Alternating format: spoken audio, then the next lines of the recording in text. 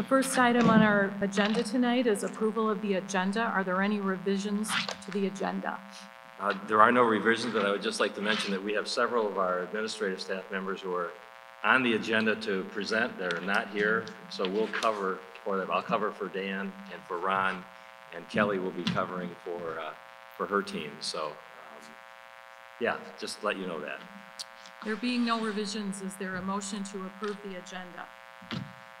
Terry, I'd like to make the motion that we approve the agenda as printed. Second? Second. The motion has been approved and seconded. All those in favor, please signify by saying aye. Aye. The ayes have it, and the agenda is approved.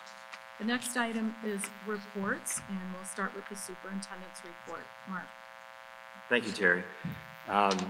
First is a bond project update. We still have 3 projects that are live. Central Middle School and West Middle School just entered the commissioning phase, so they'll be testing all of our systems right now. FISEX is our commissioning agent, and they'll be working for probably the next couple months, making sure our mechanical and our HVAC systems are operating properly. So that's underway there. And it's nice to be in person. You probably drove by the natatorium on your way in here and saw, that's coming along very nicely. The site work there has started. Some of the finish work on the retention ponds, that's being graded. And there's also a lot of prep work being done for our sidewalks and the parking lots.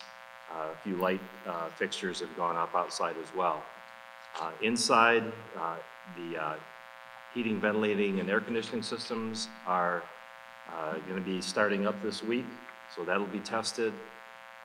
Interior finishes are ongoing right now, so there's still tile work happening, ceiling tiles, painting, fixtures being installed, so a lot of progress, primarily there in the locker room area.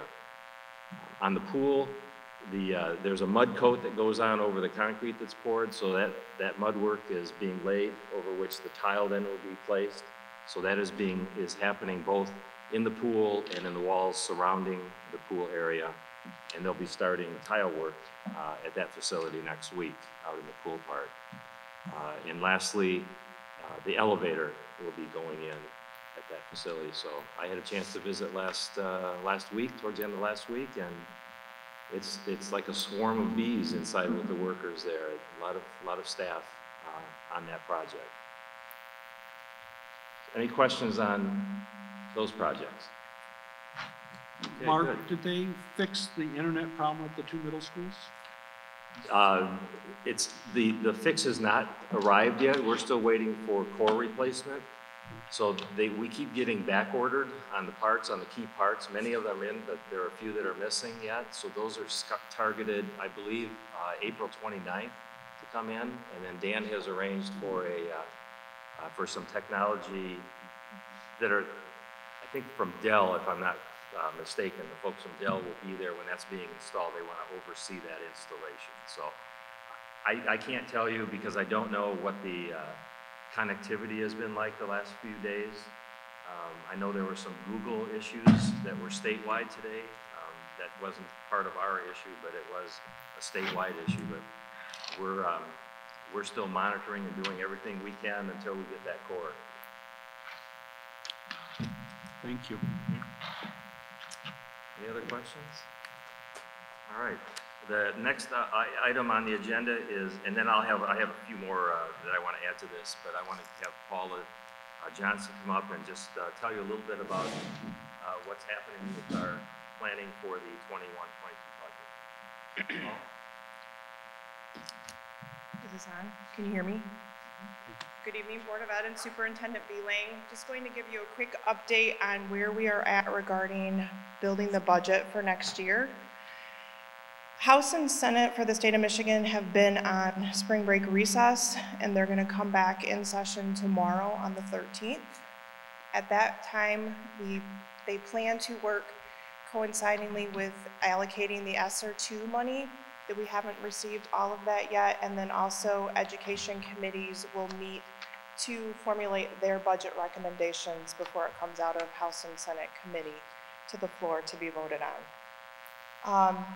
The next revenue estimating conference, which is a very important tool that we use to see how the state has hit its targets, is scheduled for the middle of May. Rumor has it that we are doing very well and pacing ahead of schedule for budgeted revenue targets that have been established. I would like to wait to see that revenue estimating conference to confirm that, but it was discussed at a legislative update meeting that I sat on last Friday. I also want you to keep in mind that as of this time, we only have the governor's executive budget recommendation for an increase of $164 per pupil for next year, and then also a new categorical for declining enrollment. Even though we may not have our budget recommendation at this time for next year, my office will be moving forward to start working on amending the general fund budget for the second amendment, and then also building the budget for the 21-22 school year side by side. And then we'll also amend the lunch fund, the debt funds, and the building site and sinking fund, and bringing all that to you in June. I'm sure that I will also be updating you with House and Senate information as that becomes available in regards to their budget recommendations for next year. And that's all that I have at this time.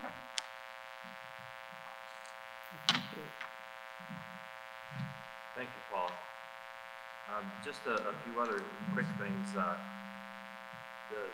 survey that we're doing on elementary facilities has closed. That closed a couple weeks ago, and we had right around 1,100 surveys that were completed. So Gary is in the process of analyzing those. As you remember, on May 3rd, we have a special meeting scheduled at which the results will be shared with the board and the community. So just a big thank you to all those people who completed the survey and provided us with some valuable input that we'll be getting. A reminder that on May 5th, we have the KCSOA meeting for board members. That's a virtual meeting starting at 6:30. So if you, I don't know, I think you probably received the sign-up information. So the topic is social emotional learning and some of the work being done in the county, and it's a panel presentation, so it should be pretty fast moving and with a lot of good information there. So hopefully you can join us. Earlier today, I learned that Kalamazoo County Health Department is ready for the next phase of vaccines for those that are 16 years and older. They could start as early as next week, and we'll be using the same logistics system that we use for staff members. So Kay Risa will be coordinating that. Brad Galen is our local contact, so he'll be working with Tom at Tom Zart at Kay Risa and trying to figure out the best way to get our students vaccinated as quickly as possible. The specifics are not yet known. However, I do believe that all the vaccinations will be administered, the vaccines will be administered out at the Expo Center. They're geared up very well out there to handle large crowds. They can do in an hour what they might do if they were off-site. So we're really hopeful that gets started as quickly as possible so that we get as many people vaccinated as we can.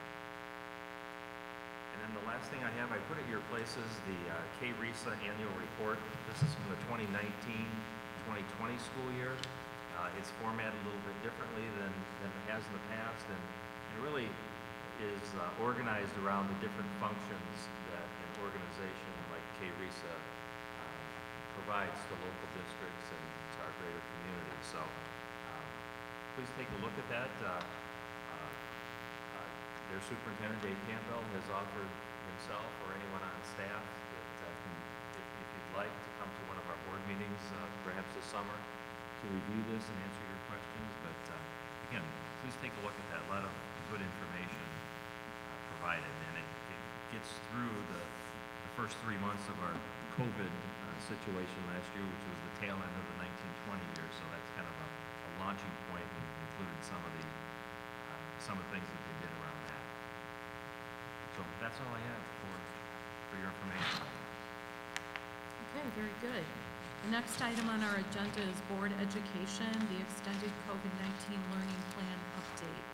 And I assume Kelly is going to be responsible Senius has graciously offered to do that while their colleagues are dealing with some personal health issues and some other issues. So not COVID related as far as I know. No. All right, can you hear me okay on this one? All right, well, good evening, Superintendent Lang and trustees. Tonight, I will be presenting our monthly COVID-19 extended learning plan for reconfirmation. Let me make sure this is working for us. There we go. The first thing we're going to do is take a look at our current health data as of today. We have seen an increase in our positive testing rate within Kalamazoo County. Regionally, we are at a level E and have a 7-day new case average of 115 cases. Let me move that. And currently have 0 outbreaks in Portage Public Schools. We continue to implement our cleaning protocols. We're wearing our masks, we're distancing to the extent possible, and we're putting in those other safety measures throughout the district that we have proven to be effective. At Central High School, our in-person students who have opted in are now being randomly tested. The first week of that random testing had 1 positive result out of the 50 students who were tested, which led to a positivity rate of 2%. So that's a new thing that we've just implemented. We expect to randomly test more this week as we've gotten additional consent forms from families. We are now also testing over 600 middle school and high school athletes weekly. We started that last week, where we had a 0.93% of student athletes who tested positive, and then this week that number declined to 0.46% positive. And we continue to watch this data, and we'll continue to look at our matrix, but just kind of wanted to share that with you. Number of total cases since we've been back from spring break, have a total of 18 students and 1 staff. So just kind of putting that in perspective, I know that was a big piece that people were wondering what was going to happen there. So that's where we're at currently. Now I want to take a couple moments just to kind of look at our K through 12 programming. We, of course, continue to deliver instruction using our PPS approved curriculum 4 days a week. We're using KVIC. We have students participating in our virtual asynchronous program. In all our programs, our support services are provided to our students who have been identified needing tiered support, as well as those with IEPs, 504s, and English learners. Fridays do remain as asynchronous learning days based on standards for all students with professional learning and planning for staff. What we've added here in this 4th marking period is to utilize Fridays to administer the M-STEP assessment to our students. So this Friday, we will begin with our 5th graders in all our home buildings taking the ELA portion of the M-STEP. We do have transportation and breakfast to be provided to those students who signed up. Virtual students were also invited to participate, and that this testing, like I said, takes place in the home building because it does have to be administered on site. So this isn't a test that we could say do at home. You have to do it on site. We are also administering this week the PSAT and the SAT for our 8th through 12th or 11th grade students. So a lot of spring testing happening right now, and we felt Fridays were a good way to utilize that and getting the kids in the building and get some of that testing done in a nice, quiet environment. Looking forward, just give some updates as of today. Overall, as a district, we have a percentage of students in each mode of learning at each level. I'll break that down by building over the next couple slides, but here you can see we have a range of students attending face-to-face. So we are at 41.8% at high school, which is a 17.27 increase from the marking period before. We're at 58% at middle school, again, another 17% increase. And we're at about 72% at elementary, which is a 5% increase. So we obviously increase earlier in the elementary and a bit later with the middle school and high school, getting kids back in. And so the next slide breaks that down. And we looked at this last time, but you can kind of see the numbers of students at each building and each mode of instruction. And it does range face-to-face, 65.9% at Amberley, up to 86.2% at Lake Center, seeing that. And our KVIC has been stable at that point at the elementary. And then at secondary, this is where we're seeing probably most change that we didn't see last time. So Central Middle School, we're at 64% face-to-face, North Middle School 56%, West Middle School 52%. Those were all our face-to-face at the middle school level. And then high school, Central High is at 45, Northern is at 36.8, and Community High is at 52%. So, and we're still under about 1% at each secondary building for KVIC enrollment.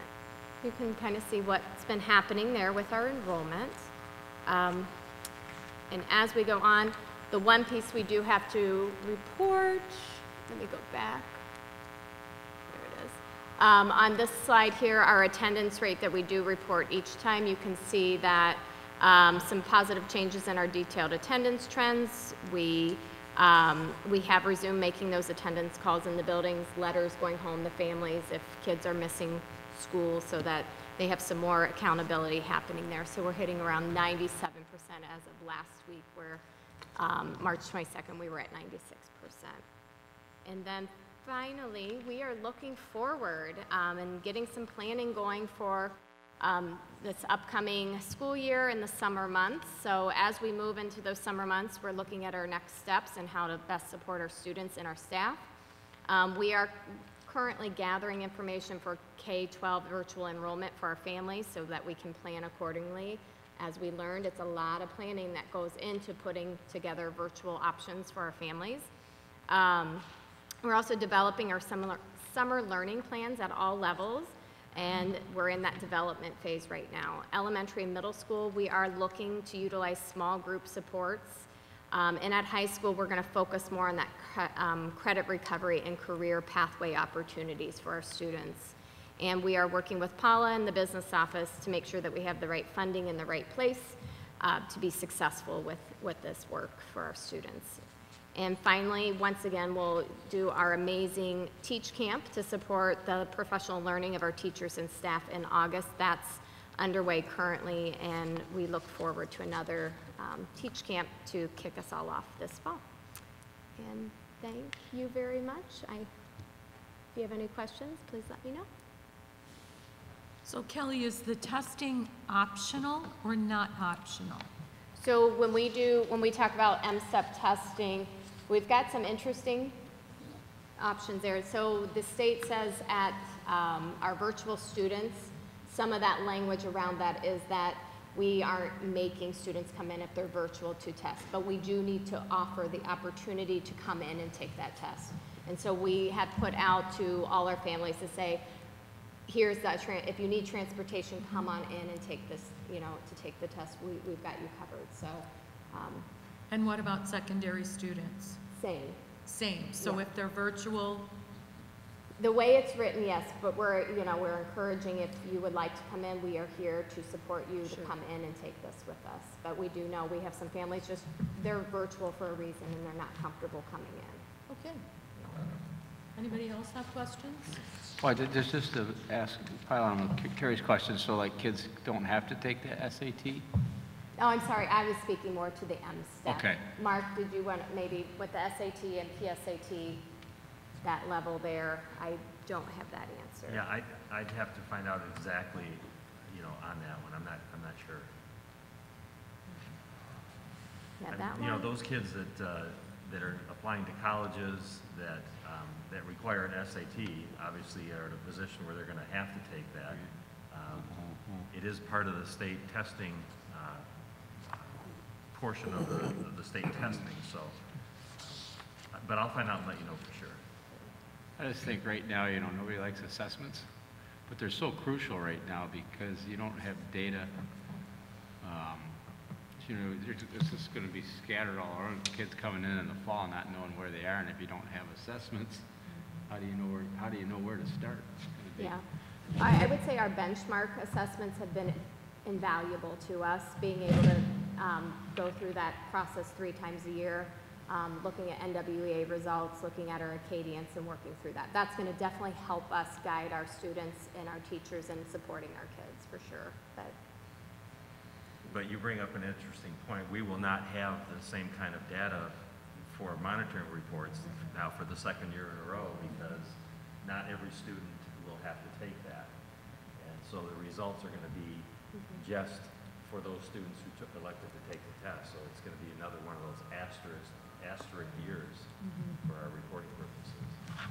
But again, as Kelly, I hope you heard what Kelly said there, we do benchmark assessments that really provide us probably more valuable information than our MSTEP does, because we can respond to that in a more quicker fashion in adjusting student instruction. So. Okay, thank you, Kelly. Thank you. The next item on our agenda is our comments or communications section. Do we have anyone signed up to comment this evening? No one signed up. Okay. Are there any comments by board trustees? I guess I'm just happy that we're in person I mean, it's been months, but it's nice to all be sitting around the table together. It's actually been 6 months. That is months, I guess, right? I mean, Yeah. Yes. Anybody else? I would echo that, and that would then make this Keith's first in-person meeting, so. Yes, it is. Yeah, yeah. Y'all look great in person, I gotta say. Welcome. you're a good liar then too, right? Okay. Do we have any board committee reports? Oh, very quickly, Terry, when you get home, you'll see an email from me. We're trying to set up owner linkage for Wednesday or Thursday. Okay. All right, I'll look for that. I'll look for that. Okay, now we move on to our consent agenda, which includes the approval of the minutes from March 22nd, the regular business meeting, as well as Chartwell's contract renewal for 21-22. So if you want to look those over. And then moving on to action items. The first action item that we have today is the Staff Appreciation Week proclamation. Is there a motion, please? It's on page 12. Yeah, Terry, I'd like to make the motion that Board of Education approve the 2021 Staff Appreciation Week proclamation as presented. Is there a second? I second that motion. Okay, the motion has been moved and seconded. Is there any discussion? All right. Should we read the proclamation before we approve it? Yes. I would be honored, yes. All right, thank you. This is the Staff Appreciation Week proclamation. Whereas a strong, effective, free public education for all children is critical to our democracy at the national, state, and local level, and whereas a strong public school system makes for a strong community, and whereas the vision of Portage Public Schools is to be an exceptional, continuously improving learning culture with high expectations committed to all, and whereas the commitment Portage Public Schools teachers and staff show to students by inspiring them to succeed academically, artistically, socially, and athletically is essential to making the vision a reality. Therefore, the Board of Education of Portage Public Schools does hereby proclaim May 3 through 7, 2021 as Staff Appreciation Week in the Portage Public School District and encourage all citizens to congratulate our educators for the work they do every day to develop students today and mold successful citizens who will have a positive influence on our community tomorrow. Adopted this 12th day of April, 2021, Portage Public Schools Board of Education. Thanks, Bo. All those in favor of approving the 2021 Staff Appreciation Week proclamation, please say aye. Aye. Opposed? And the Staff Appreciation Week proclamation is approved as presented. Okay, the next item is to reconfirm the extended COVID-19 learning plan. Is there a motion, please? Vice President Newberry, I move that the Board of Education reconfirm the 2021 extended COVID-19 learning plan as presented. Is there a second? Second? Keith, thank you. Is there any discussion? I just want to thank once again the staff and everybody for, I do this every meeting, but we balance continued learning with staff safety and children's safety, and we're really just trying to come up with a thing that pleases everybody. So I think we're all in a lucky place. So thank you to everybody. Thanks, Rusty. Okay, all those in favor of the Board of Education reconfirming the 2021 extended COVID-19 learning plan, please say aye. Aye. Opposed? And the motion is approved. And the next item is the KRESA biennial election resolution number 1. Is there a motion, please? That is on page 19. Madam Chair, I move that the Board of Education approve the resolution to consider designation of electoral representative for the June 7, 2021 biennial election as presented. Is there a second? Second. Okay, I understand that in the cover memo, it explains what the process is for this. So we approve the resolution, and then we'll have a couple of more steps at future meetings to finally get this pushed through. So tonight, we're just approving the resolution to consider. So is there any discussion on this at this point? I mean, just to note, what was noted at the bottom of the memo was that the trustee up for reelection is Lynn Cowart, who is well known to us. Yes. Well known to us and long-term service at KRESA. Good point. Any other discussion? Just that the board has done this before. There's one person running. You just have to designate someone from the board who will be able to go vote on June 7th, and then who they're going to vote for. So this is just setting the stage for that to happen.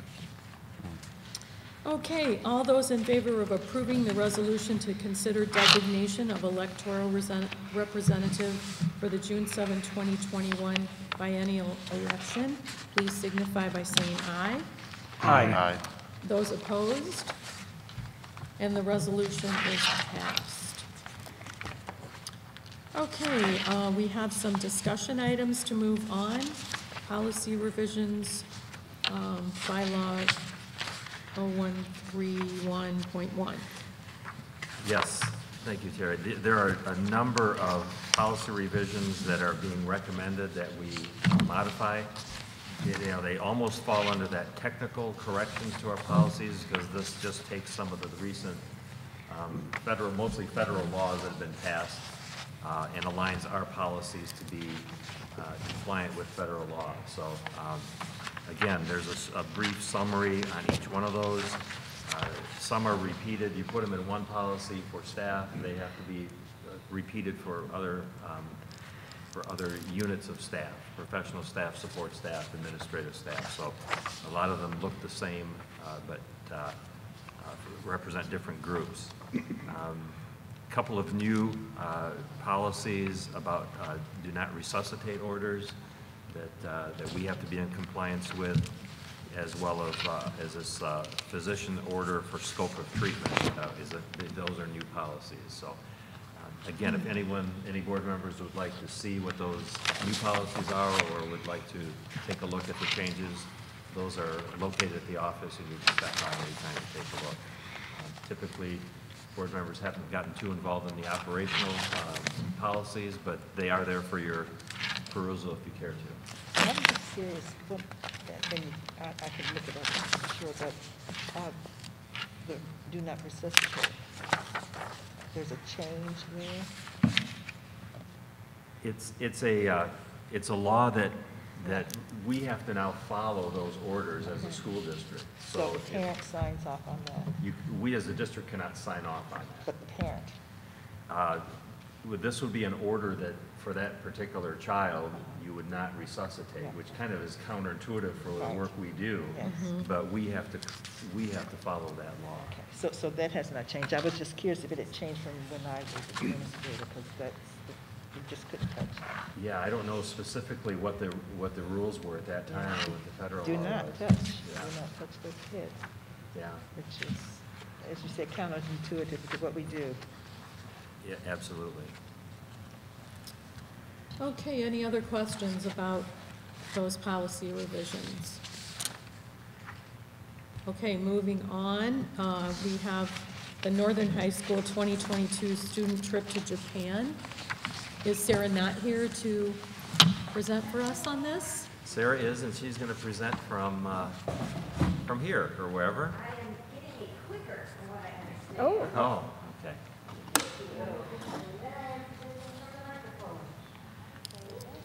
Thanks, Sarah.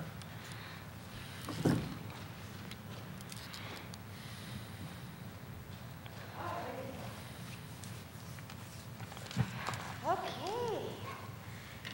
Am I allowed to, can I take my mask off? Yes, you And the can. mic? Okay. All right, can you hear me okay? Yes. Very well. Can you back me up to the beginning? Oh, that is the beginning.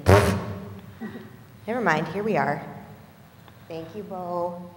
All right, so I have a little presentation for you guys. Is this on the monitors in front of you as well, so you're able to see? Yes. So this is just, I'm giving this to the board tonight because I've done this exact same trip before. So I figured for approval process for this time around, I could actually come with a little bit of photographic evidence. So what I have for you is some details about the trip itself, like why I choose to travel with the company I choose to travel with, and then just some fun pictures of kids. So this is why I choose to travel with the company I travel with. They provide a lot of things that other educational travel institutions do not, things that I'm not necessarily comfortable traveling without. So my students have traveler assistance, medical insurance, and travel insurance as a non-negotiable part of the trip. So by enrolling, they are insured. Our guide stays with us the entire time, so we don't get handed off from person to person. Instead, we stay with the exact same person the entire duration.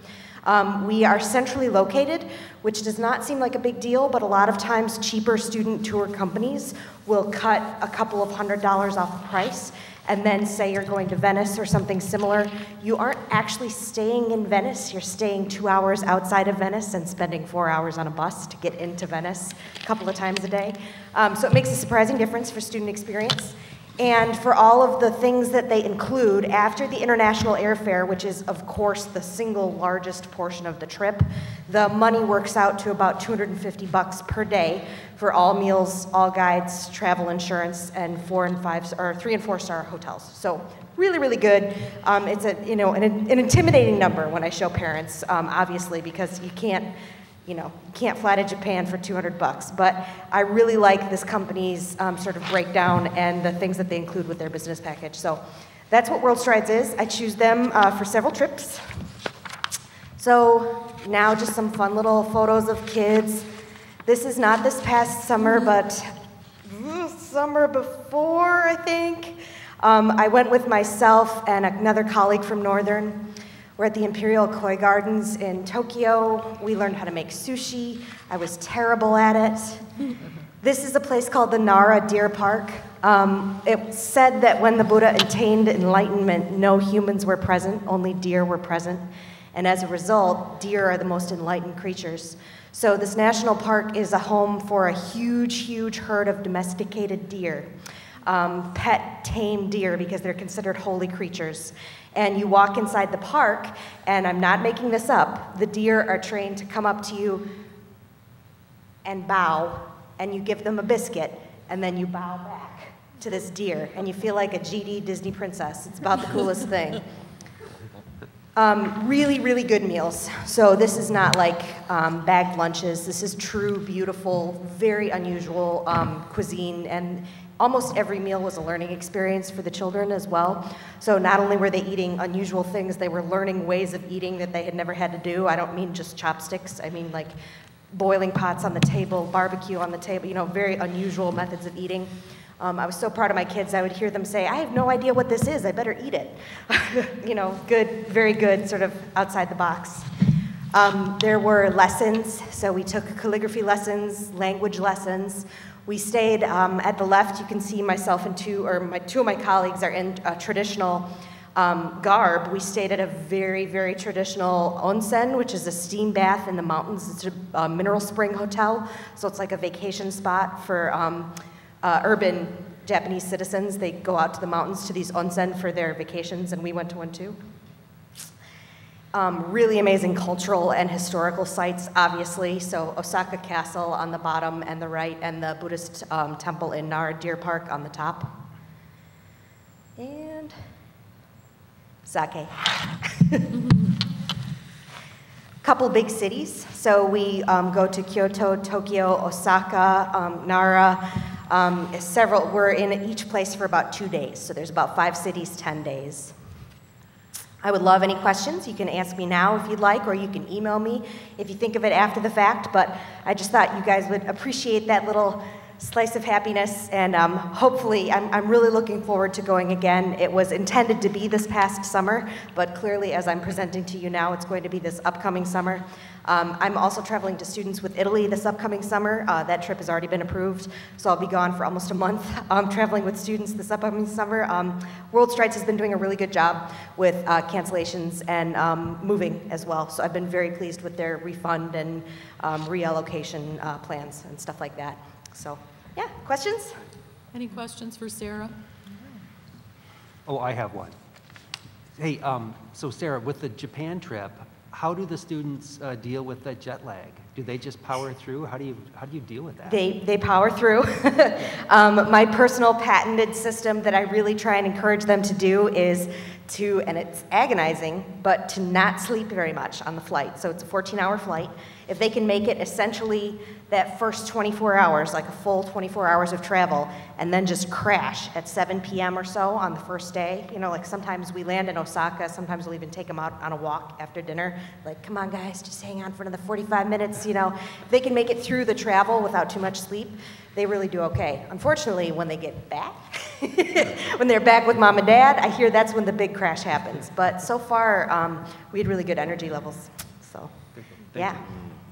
I noticed your point about the Center City accommodations, and I know when my kids have gone on trips with various organizations, sometimes exactly what you are talking about happened, that they're staying at the airport when you're in Prague and you want to see Prague. Right. And the walk after dinner that you just mentioned doesn't really happen when you're staying at the airport, and that's when you see a lot of culture. Yep. So I am really pleased to see that that's something that you have It's valued. it's really wonderful. I also saw that it said 3 college credits if the students Yeah. want that. So how does that work? So, of course, accreditation depends on wherever the student hopes to apply the college credits. So right now, U of M, for example, is basically accepting nothing, AP, IB, you know, they're gonna be U of M.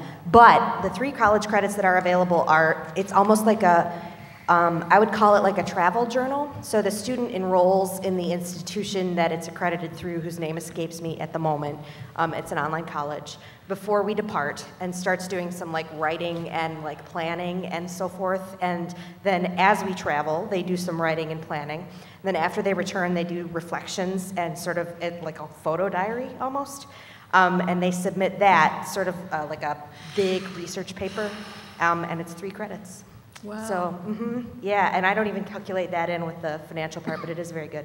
So what if they enrolled at KVCC, got the credits through KVCC, then could they transfer them to some other places, or is that You know, it is so tough to say with transference and with people accepting versus not accepting credits.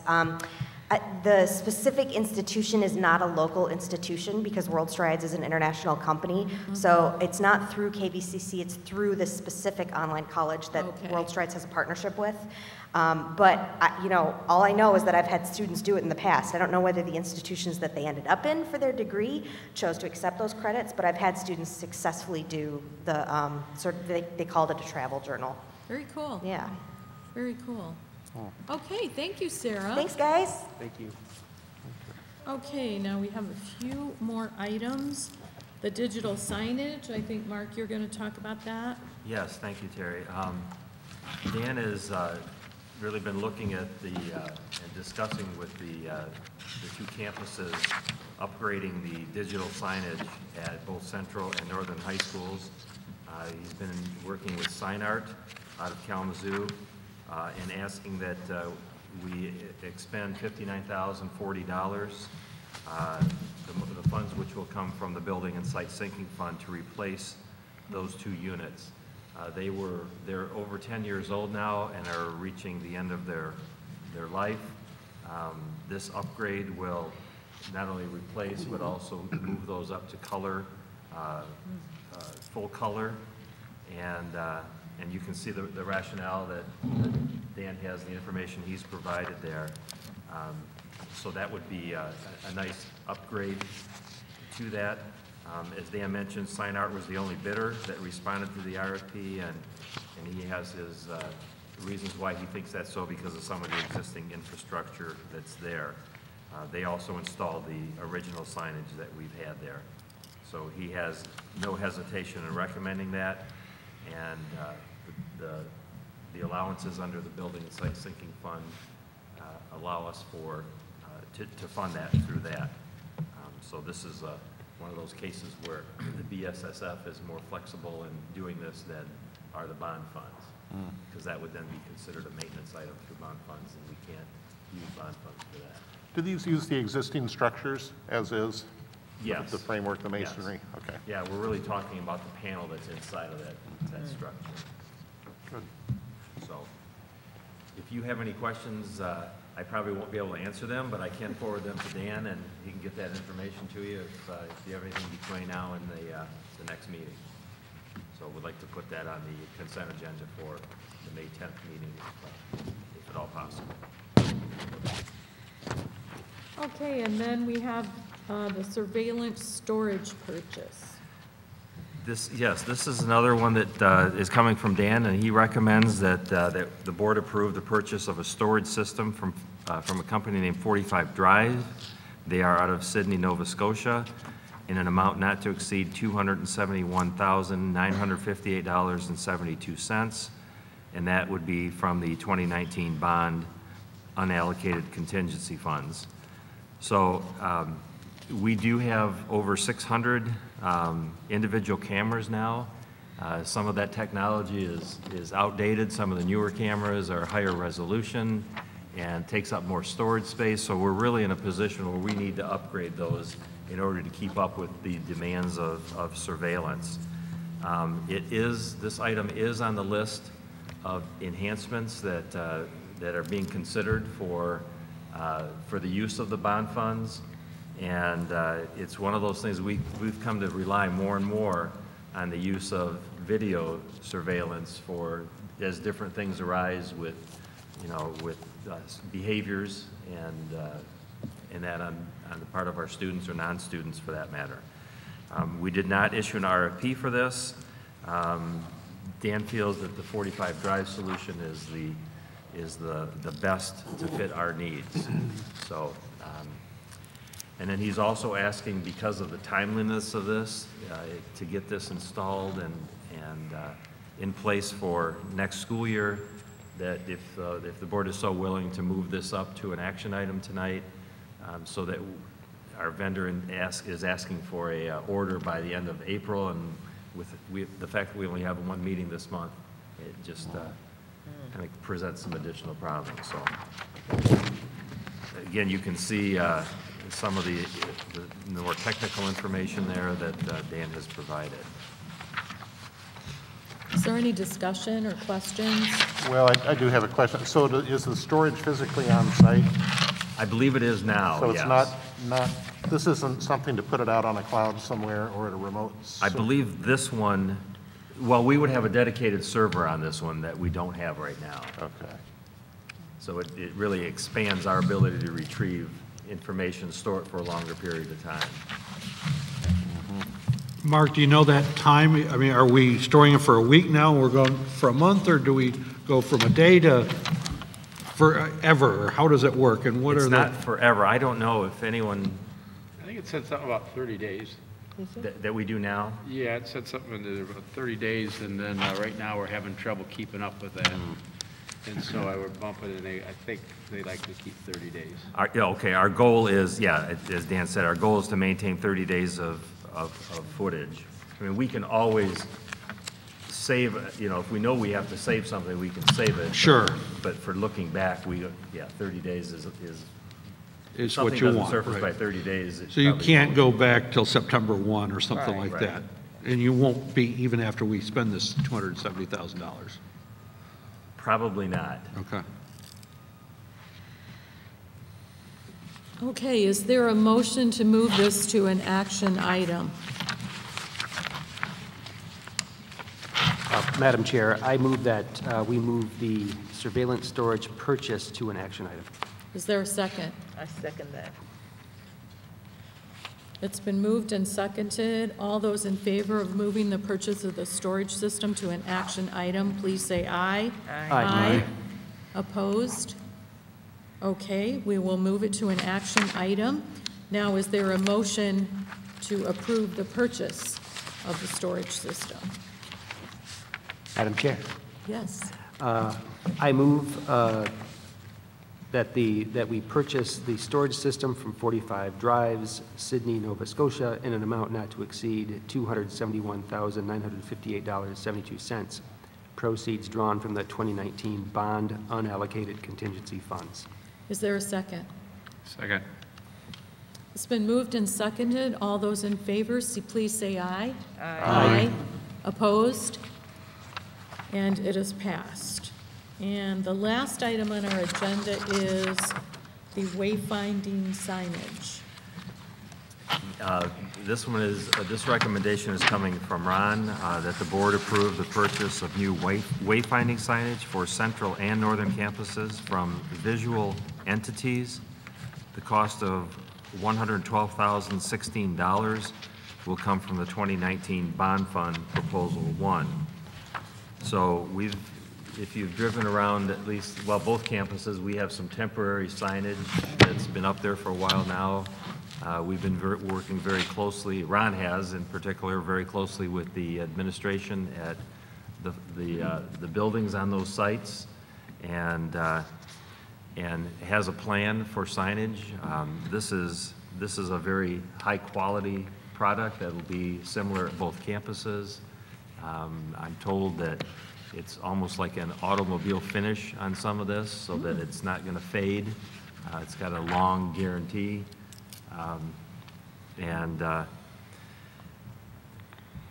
We still have the opportunity here to make sure that everything is right before it goes into production. So there's a number of eyes looking on this, but it'll be exciting to have everything visually laid out and help people find their ways around our complex campuses in some cases. So you can see that the bid that's being recommended is not the low bid. It kind of falls in the middle of where the bids came in, but the level of confidence that we have in this company is one that we'd like to go with. Okay. So this is a discussion item, not necessary to go to action at this time. Any questions about this? Just a comment, you know, we're doing the electronic signs out front, and we're doing these wayfinding signs, and I always just kind of look at the outer parts of our building are like the front porch, and I just think, you know, this is really going to make things look nice. I think we needed it, and Curb appeal. this is good. It is frustrating while going back Millen and seeing that sign out front with no message on it, and I never liked those red signs anyways, but Well, this stuff's going to look really nice. Yeah, 10, 11 years ago when those were installed, that was probably the, cutting edge technology at the time. I don't know. The real nice thing about this too is that it just provides a unified image for our district and for our buildings. Many years ago, I worked on a similar thing where I was working that we had branches all over the area and everybody had a different sign and it was horrible. And once we could have that unified image, it just really made a huge difference. So this will be great. Any other questions about the wayfinding signage? Now, as I look back, I see that resolution vote we were supposed to do as a roll call vote. Should we redo that, or are we good? Fine, roll call isn't necessary. Okay. We got who made the motion and seconded, so I think Okay, great. Is there any other business to come before the meeting? If not, I declare the meeting adjourned. Thank you. Thank you. Thank you, Terry. Good job, Terry. Yes, ma'am. Thank you. We're out of here early at least. Hey, all right.